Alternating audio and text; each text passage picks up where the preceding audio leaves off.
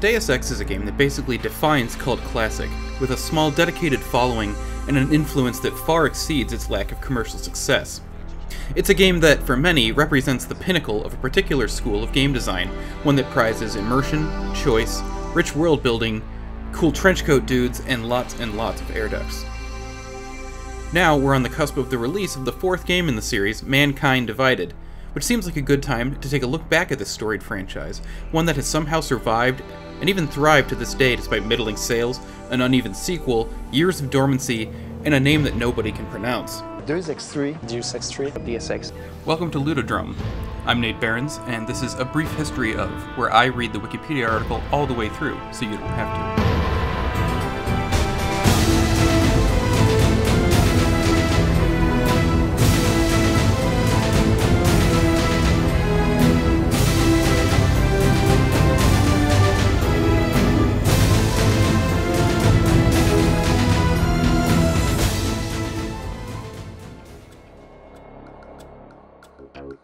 When tracing a game's influences, it can be tricky to know exactly where to stop, yet in the case of Deus Ex, there is a strong and consistent through line that can be traced through the early 90s, when the first inkling of the immersive simulation genre was little more than an ambitious design document on the hard drive of an Origin Systems programmer.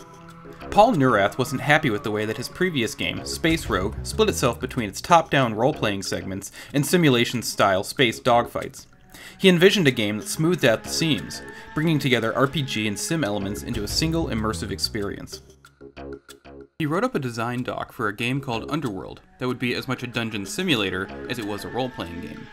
And soon he left Origin to form his own studio, Blue Sky Productions. His team included programmer Doug Church and, towards the end of the project, producer Warren Spector. Ties with Origin were hardly severed, as they agreed to publish the game, and even suggested attaching the beloved Ultima license to the Underworld concept. Development started in earnest in 1991. Published months before Wolfenstein 3D, Ultima Underworld featured groundbreaking 3D techniques, using a raycasting engine to create a realistic 3D world, with a fully texture-mapped environment and smooth movement. Previous first-person dungeon crawlers had relied on more abstract grid-based movement and wireframe graphics. What really set Underworld apart, though, was the complexity of its world. The Stygian Abyss was a massive, non-linear dungeon full of systems and details that existed primarily to immerse the player. Torches could be pulled from the wall and carried as a personal light source, or dropped on the ground. Players could run, jump, and swim. They could engage in melee combat, use magic, or sneak past encounters. Characters had to rest and eat to recover health and stamina, and items could be combined in unique ways, such as creating popcorn by combining a torch and corn in one's inventory. Ultima Underworld was released in 1992 to massive critical acclaim, and slowly built up impressive sales numbers after enthusiastic word-of-mouth spread. After the release of Ultima Underworld, Blue Sky Productions changed its name to Looking Glass Studios and worked on a well-received sequel. Looking Glass set their sights on a different setting for their follow-up project. Burnt out on the swords and sorcery of fantasy role-playing games, they went in the opposite direction.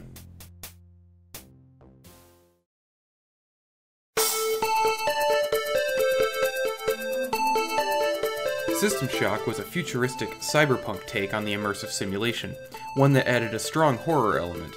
Doug Church, the programmer on Ultima Underworld, directed the project this time around, though Paul Neurath and Warren Spector remained heavily involved. In System Shock, players control a hacker waking from a coma to find himself trapped on board the Citadel space station, which has fallen under the control of a rogue homicidal AI named Shodan. System Shock built on the Ultima Underworld framework, adding more complex architecture, movement controls like leaning and crouching, and an array of attachable implants and hardware that gave the player abilities like regenerating health at the expense of detrimental side effects. Once again, players were given free rein to explore the station using a vast palette of tools. Gas grenades, EMP weapons, body armor, tranquilizer darts, rocket launchers, and more. Freedom of choice was paramount, and combat was designed to be approachable from a number of different angles. Rather than using the dialogue trees of Underworld, System Shock pioneered a narrative technique inspired by Edgar Lee Masters' Spoon River Anthology, a poetry collection of fictional epitaphs of characters from the same town. In that same vein, System Shock's narrative and backstory were delivered via in-game audio logs and emails scattered around the abandoned station. Welcome back to Citadel Station. We hope your somnolent healing stage went well. Got the supplies from the West Wing. Hanson and Rain killed by mutants nesting the access corridor. These small snippets of dialogue implied a greater world beyond the player's immediate experience and contributed to the sense of isolation, as throughout the game, the hacker never comes into direct contact with another living person. Once again, System Shock was massively acclaimed. Though, lacking a famous license such as Ultima, it sold far fewer copies, and ended up as a loss for Looking Glass. Even so, it helped set in stone many of the elements of immersive sim design that are now so common as to feel cliché. The DNA of everything from Bioshock and Dead Space to Soma and even Gone Home can be traced here. Around this time, Warren Spector developed a pitch for a game set in the modern day called Troubleshooter, inspired by action movies like Die Hard and Under Siege. It would be a mission-based immersive sim in which each mission was a richly developed scenario that could be approached in a number of ways. The design doc describes it as follows. You scope out the situation, checking maps and photos, walking around the site, probing for the best way in, the way that will put the fewest innocent people at risk. You try to talk a madman into surrendering before he blows himself and his hostages to Kingdom Come. You crawl through air ducts and sewers hoping you don't attract the attention of the bad guys with all the guns. You shoot it out with terrorists wielding enough firepower to take on a third world army. Spector's pitch was never approved, and the idea was shelved, but it's not difficult to see the seeds of his later work on Deus Ex in that description.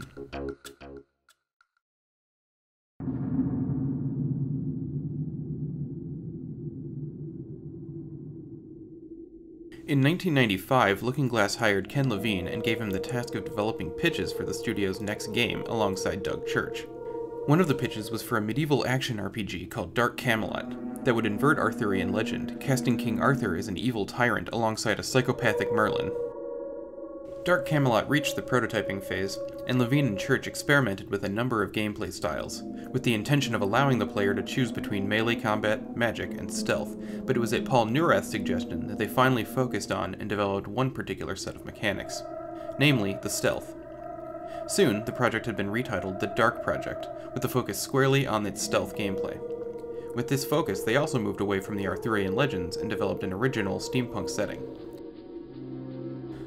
Aside from the innovative focus on stealth gameplay, which at the time was nearly unheard of, Thief's major contribution to the immersive sim genre was the move to full 3D, which allowed for more complex physics and simulated interactions. Project lead Greg Lopicolo described their goals. Quote, "Essentially we're building a type of simulator, where object interactions are correct and physics are tied in correctly." End quote. Light, shadow, sound, and physics are all important gameplay elements. Protagonist Garrett is armed with water arrows, for example, that can put out torches, extinguishing light sources and allowing him to sneak through the darkness. Level design as well was more expansive and open-ended than Ultima or System Shock. Many levels included massive multi-story buildings, or even entire neighborhoods, allowing players to approach their objectives from numerous angles while employing a variety of strategies. Before the game was finished, budget cuts forced the closure of Looking Glass's Austin branch, many of whose developers were snatched up by John Romero's slick new startup, Ion Storm, while Romero headed up the studio's Dallas branch. Warren Spector was hired to lead a separate team out of Austin. Spector has said that he had little to do with the development of Thief, having left while it was still in production, yet it's clear that he took significant inspiration from it into his future projects. Thief the Dark Project was released to glowing reviews, and went on to become Looking Glass's best-selling game. Look at you, hacker. A pathetic creature of meat and bone.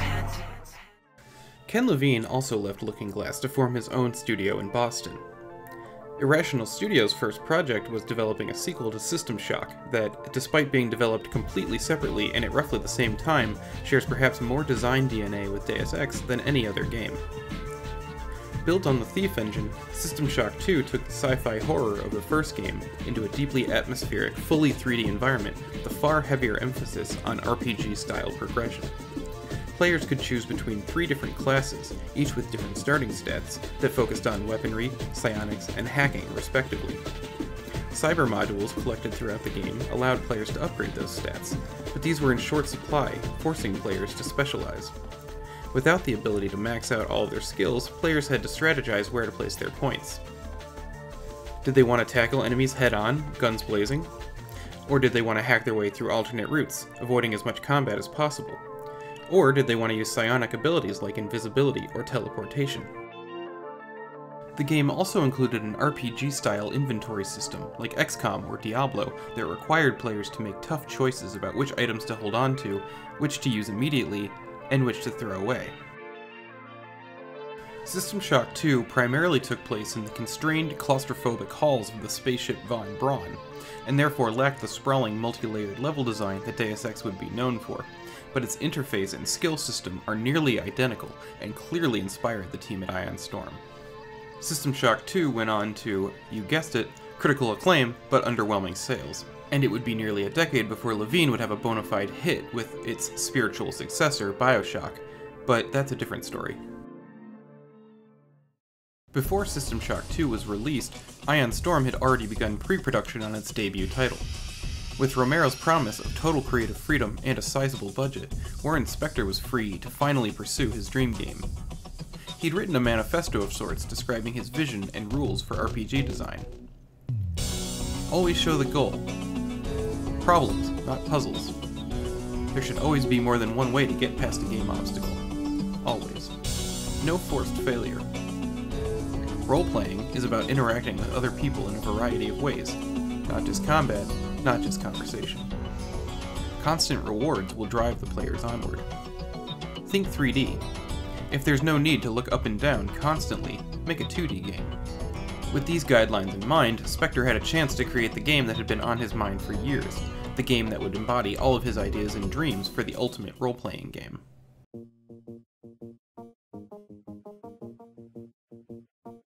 Spector went back to his now years-old concept for Troubleshooter, the modern-day action movie-inspired RPG, but decided that the real world was too restrictive for compelling RPG gameplay. He and lead designer Harvey Smith drafted a new setting, one that moved to the future, near enough to the present to feel grounded and relatable, but far enough to allow them to fudge reality where they felt it was necessary. This futuristic setting was influenced by the Y2K-era paranoia and obsession with conspiracy theories that had permeated pop culture, after the X-Files and Men in Black became huge hits. Soon, they had drafted a design document for the awkwardly titled Shooter: Majestic Revelations. Names are hard, I guess. Even so, the document closely resembles what eventually became Deus Ex. Spector and Smith did research into real-world conspiracy theories, and set about creating a world where nearly all of them were true, where everything was controlled by shadowy elite cabals, and where the average man on the street was a hapless rube, ignorant of the apocalyptic machinations around him. They fleshed out hundreds of characters, and a fictional history stretching from the 1990s to the 2050s for the entire world. Much of this never made it on screen, but it provided important context for the writers and designers. Deus Ex has players taking control of the rookie bio-augmented counter-terrorist agent, J.C. Denton.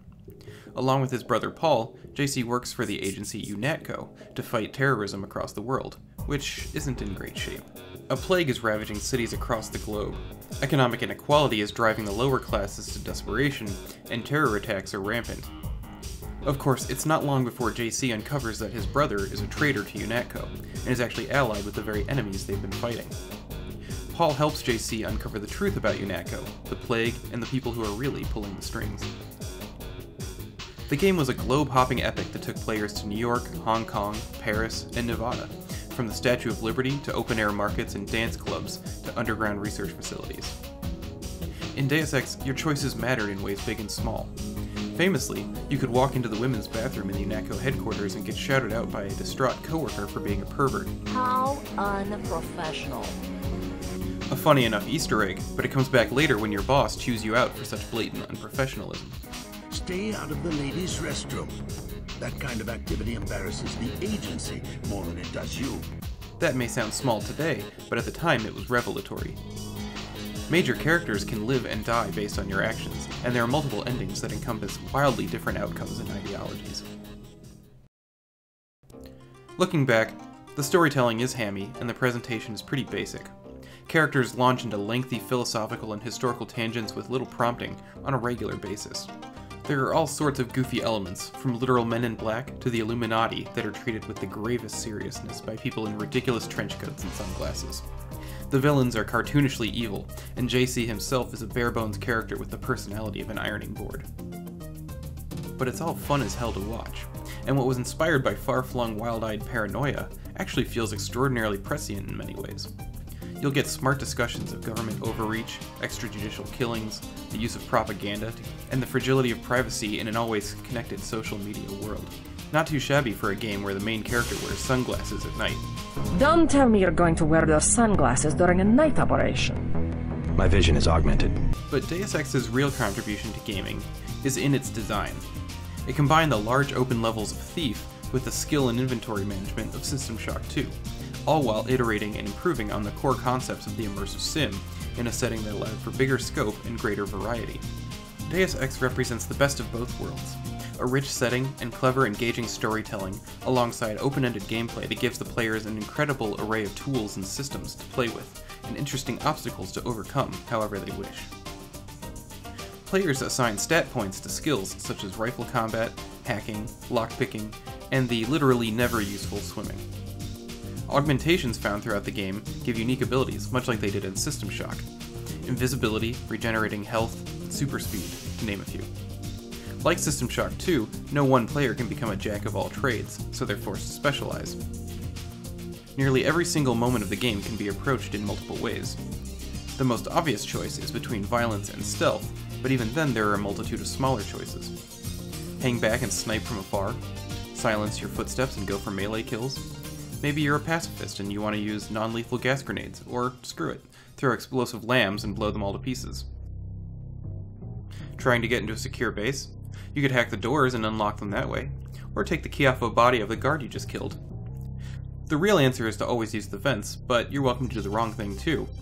Such is the magic of Deus Ex. I know the bathroom is unisex, but just wait a minute, will you? The game was originally much larger in scope than what we eventually got to play, with hundreds of unique NPCs, several extra environments including the White House, post-earthquake Los Angeles, FEMA concentration camps with thousands of prisoners, and hell, even the moon. Spectre admits that they were blinded by promises of total creative freedom and a big budget, but it soon became clear that cuts were needed. Harvey Smith reworked the design document, and the number of locations and characters were significantly reduced to accommodate the limitations of both the Unreal Engine and the production schedule. Even so, Deus Ex felt huge in a way that few games at that time did. You could lose hours in a single area like Hell's Kitchen, poking and prodding at all the different nooks and crannies, delving into the secrets beneath the streets, or breaking into people's apartments. Sure, the graphics were middling even at release, and the shooting was clunky. The voice acting was either flat or over the top, and occasionally borderline racist. Rules of Triad Wars. Red Arrow versus Luminous Pack. But there was an unprecedented freedom that was exhilarating and a sense of genuine discovery as you peeled apart the game's secrets. It didn't invent its ideas whole cloth as we've seen, but it took the innovations of Blue Sky and Looking Glass and expanded upon them in momentous ways. Deus Ex is very much a product of its time, and anyone playing it for the first time had better prepare themselves for boxy architecture and clunky weapon handling, among other flaws. Yet it remains a watershed moment in game design, one whose influence can be seen in modern games from Assassin's Creed to Far Cry. It remains the feather in Ion Storm's cap after the schadenfreude-laden failure of Romero's own project Daikatana and the unfortunately ignored release of Tom Hull's Anachronix. There's a reason Deus Ex has its own meme, and if you'll excuse me, I have to stop recording now and go install it. Warren Spector has said he didn't expect Deus Ex to sell very well, but that it would be embraced by a niche crowd, and he was absolutely right. Deus Ex launched in June 2000 to ecstatic reviews, but sales were less enthusiastic. It did sell enough, however, to warrant a sequel. For the sequel to Deus Ex, Harvey Smith took the reins. This would be a very different beast than the original game. It would be developed using all new technology, and would be developed simultaneously for both PC and the original Xbox, in an era where PC and console games were essentially separate worlds. The game had to be designed to work within the constraints of the Xbox's tech, and this, as well as a desire to correct some of the original's flaws, guided much of the design. The game jumped ahead 20 years to the 2070s and attempted to present a world where, essentially, all 3 endings of the first game had taken place. Players took control of a new protagonist, Alex Denton. Alex D. No relation. Alex is a trainee at the Tarsus Academy, training for security and counter-terrorism work. After operatives from a global church called the Order attack, Alex escapes the facility and discovers that Tarsus is a front for biomodification experiments on its students. Soon, the player is introduced to the game's 3 factions: the Order, the World Trade Organization, and Apostle Corps. The game sends you from city to city: Seattle, Cairo, Trier, Antarctica, and New York, running missions for one or more of the factions, asking you to choose the lesser evil and helping that faction rise to power. This symmetry between the factions arose because of criticisms of the original game. Despite all of the freedom in Deus Ex 1, the game forced your hand when it came to choosing sides. JC had to betray UNATCO and defect to the NSF, and he had to battle Majestic 12 and Bob Page. Invisible War hoped to correct that by allowing players to choose their allegiances, but in doing so, it had to put each faction on a level playing field. This leads to each faction feeling just about equally corrupt, inflexible, and overall shitty. That's not to say the story is bad, it's actually the game's strength. There's plenty of sharp writing and social commentary that feels incisive even 13 years later. The holographic pop star who doubles as a data mining digital spy comes to mind, but it is difficult to feel any sort of attachment to the factions in the game when they are all deliberately, equally unlikable. The game's biggest failing was the attempt to simplify the game mechanics. It's here that the limitations of the technology and the desire to fix the first game are most apparent. Designing for a controller with a dozen buttons compared to a keyboard and mouse forced a radical rethinking of the augmentation and inventory systems, which led to decisions like unified ammo, where all weapons use the same single ammo source. Skills and augmentations were consolidated into biomods, and were reduced from the original's 11 skills and 9 aug slots to a measly 5 biomod slots. All inventory items occupied the same amount of space as opposed to the grid system of the original. The hacking interface was reduced from a simulated computer interface to a simple loading bar.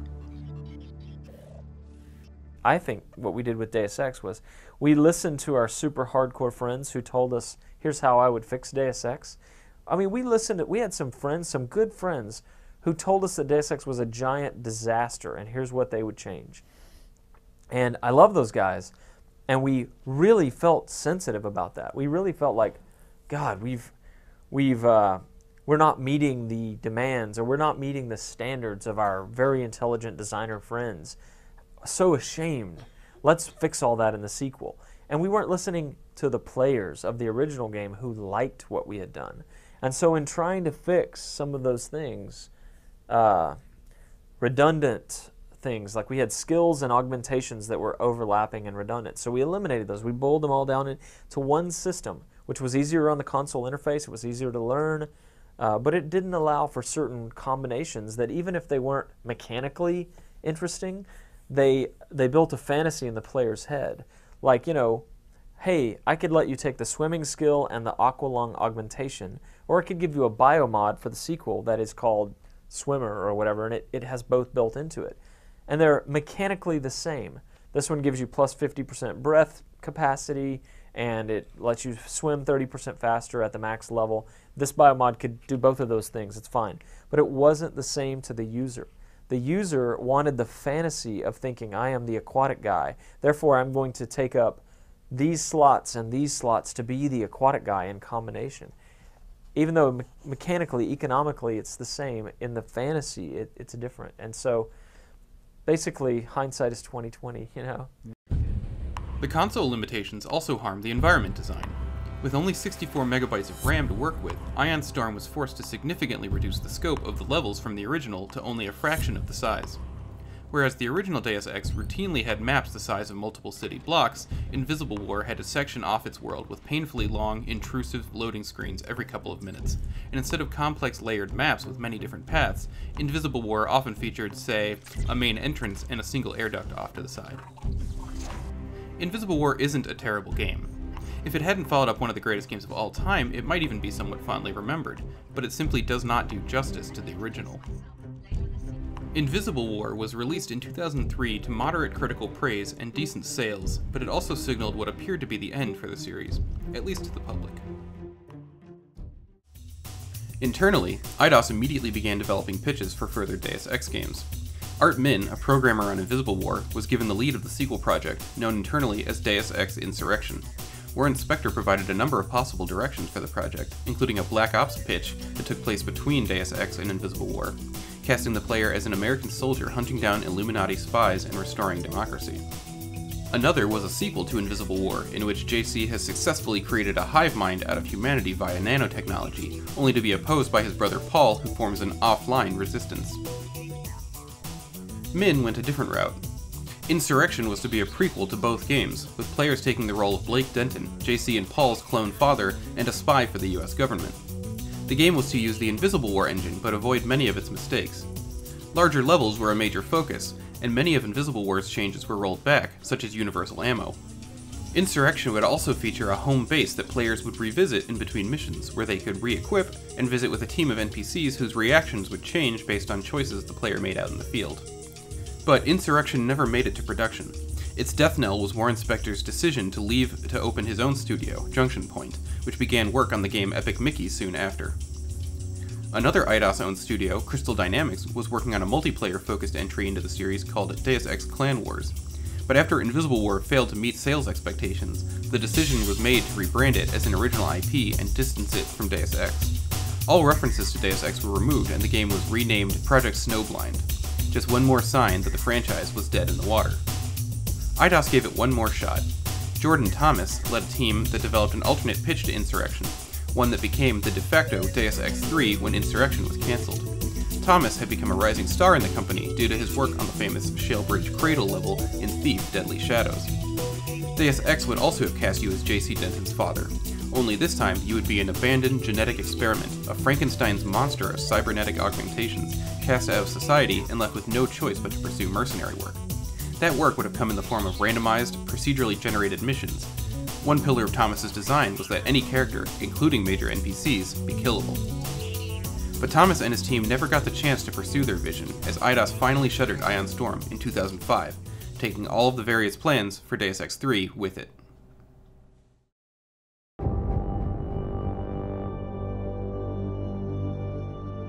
Only a couple of years later, in 2007, seemingly out of nowhere, Eidos Interactive announced the creation of a new studio out of Montreal, appropriately named Eidos Montreal.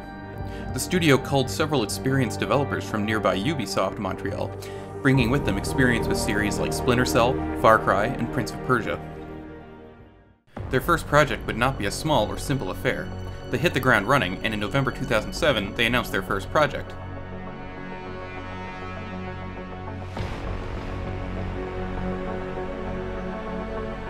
While the team was made of experienced developers, none of them had worked on the previous Deus Ex games, nor did they have any connection to the Looking Glass or Ion Storm heritage.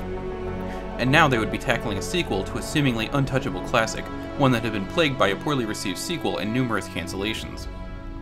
Without any directives from Eidos on how to approach the game, a small core team led by former Far Cry designer Jean-François Dugas set about creating a solid foundation for their sequel. They began by creating a self-contained set of references for the core teams to work from.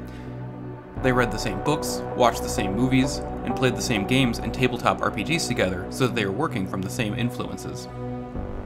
They also played the first game extensively, and put a fresh set of eyes onto what they felt worked and what did not, developing a structured critique of the game. They settled on making a prequel to the original, allowing them to stay true to the core values of the series, appealing to fans of the previous games, while also doing a soft reboot that would ease in a new generation of players. Having a recognizable, relatable near-future setting was important, and the 2020s allowed them to keep the game more grounded, closer to today's world than the far-flung future of Invisible War. Deus Ex Human Revolution cast players as Adam Jensen, security chief for the Detroit-based biotech firm Seraph Industries. The game opens with a terrorist attack on Seraph HQ that kills much of the team responsible for an upcoming breakthrough in human augmentation, including Adam's girlfriend and chief engineer, Megan Reed. The attack leaves Adam severely injured and inches from death. Seraph makes the call to save Adam by giving him significant mechanical augmentations. After his recovery, the newly augmented Adam dives into an investigation into the attacks on Seraph, which leads him from Detroit to Hangsha, China, and even Montreal itself. One of the biggest breakthroughs for Human Revolution was the concept of the Cyber Renaissance, the idea that the 2020s was a period of unparalleled technological advancement, and that the sense of potential and creativity was comparable to the Italian Renaissance. The Renaissance themes worked their way into the narrative and art design. Unlike Deus Ex 1, where the world had been in shambles for decades, this is a world that has experienced massive change very quickly, and just as many people are terrified of that change as are excited. Everything from costume design to the architecture and the now iconic black and gold color scheme were developed by balancing cyberpunk aesthetics with Renaissance influence. Along those lines, the transhumanist themes that have always been present in the series were made the primary focus. Augmentations are new to the world in the 2020s, and society is struggling to decide where mechanical augmentation fits into their world. The result is a story that feels very much part of the Deus Ex lineage, but actually manages to ask bigger questions and make more pointed commentary about society than either previous game. Eidos Montreal also broke down the old game systems and rebuilt them from the ground up using modern reference points like Chronicles of Riddick, Rainbow Six Vegas, and Mass Effect. A cover system was added and the stealth mechanics were made more concrete and observable, with more feedback for the player regarding their visibility as well as the enemy's current state of mind. Augmentations were designed so that each one felt like a major new unlock, giving players a radical new ability, like being able to punch through walls or fall from any height without taking damage, rather than slight upgrades to existing abilities. Combat was a major focus as well. In the previous games, combat had always been a viable tactic, but it had felt somewhat marginalized, as if the game was shaming you for not choosing stealth. The team at Eidos Montreal spent a good portion of their time making sure that Human Revolution was a solid shooter, alongside the stealth and hacking gameplay. A social boss battle mechanic was added, forcing players to navigate dialogue trees while reading NPCs' tone of voice and facial expressions in order to push them towards a certain outcome. More than ever, this felt like a realization of Spectre's pitch for Troubleshooter. Talking a hostage-taker out of letting his victims go, for example. Hacking also received a major upgrade. Rather than being represented as a simple loading bar, hacking was now a full minigame that involved conquering data nodes on an abstract map, while security systems attempted to hack the trace back to the source and kick you out. Best of all, Human Revolution returned to the huge open-ended maps of the original game. The hub areas of Detroit and Hangshaw are large and dense, full of optional areas to explore and side quests to tackle. The missions often take place in huge facilities that gently nudge you towards the objective while giving you plenty of room to explore, rewarding that exploration with alternative routes, experience points, and extra bits of narrative. One major criticism of the game was the lack of said choice in the boss battles, which generally require head-on combat rather than allowing for the alternate approaches the series is known for, meaning that players who had chosen AUGs that favored hacking and stealth were at a major disadvantage. For a game that so faithfully adheres to the original Deus Ex design pillars, this was a glaring misstep. According to Dugas, this was due to the fact that the boss battles were outsourced to an outside development team when it became clear that the team wouldn't have time to get them all finished. Thankfully, the boss battles were reworked in the eventual director's cut re-release of the game to accommodate other playstyles. In the end, Human Revolution was remarkably successful at recapturing the Deus Ex magic. It didn't have a lot going for it. The frosty reception of Invisible War had caused fans to hold the original game in even higher regard, viewing it through rose-tinted glasses as a flawless masterpiece. Few would have thought that an unproven team with no connection to Warren Spector or Harvey Smith could have made a worthy sequel, let alone one that improves on the original in substantial ways, but Eidos Montreal did it. Human Revolution nails all of the original's most beloved features. A huge world that gives players freedom of choice and rewards exploration, a smart science fiction story that feels grounded in real-world issues, and, most importantly, cool trenchcoat dudes and air ducts. Upon release in 2011, critics and fans agreed that Human Revolution was an incredible game, and finally a worthy successor to the original. And by selling over 2 million copies by the end of its first year, the Deus Ex series finally had its first blockbuster hit.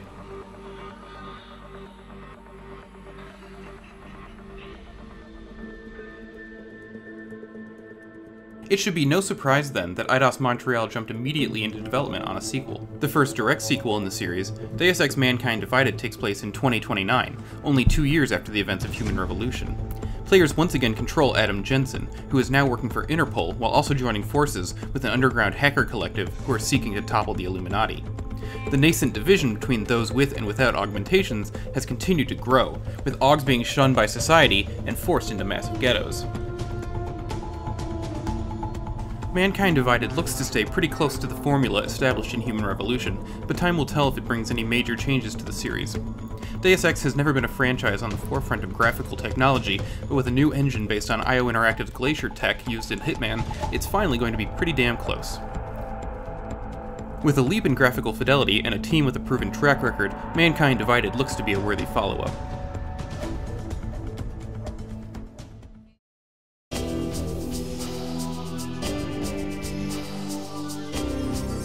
With the team at Eidos Montreal in charge, the Deus Ex series has been revitalized and remains in good hands. And in fact, the Looking Glass and Ion Storm legacy is healthier than ever. Ken Levine went on to create the wildly successful BioShock franchise before eventually shutting down Irrational Games and moving on to smaller, as yet unannounced projects. Doug Church now works at Valve, doing whatever it is people do when they work at Valve. Harvey Smith moved on from Ion Storm and eventually helped found Arcane Studios, leading development on the acclaimed Dishonored series, which shares several design sensibilities with Deus Ex. Warren Spector left Junction Point to teach at the University of Texas for several years, before being drawn back into game development in order to join back up with many of his old Looking Glass colleagues at Paul Neurath's new studio, Otherside Entertainment, where he will work on follow-ups to both Ultima Underworld and System Shock. And with an HD remake of System Shock also in development, it's safe to say that the future is bright for both future innovation and nostalgic revivalism in the immersive sim genre. Games often seem to choose between open-ended systems-based gameplay or a focused narrative experience, and those that try to offer both often stumble in the process. Yet the path that was first forged at Origin Systems and matured with Looking Glass Studios shows that there is a way to tell a great story while giving the player a sense of ownership and freedom within it. And even 16 years later, Deus Ex remains the very best example of that method. So why are you still listening to me? Why haven't you reinstalled it yet? Paul's getting lonely waiting on that dock.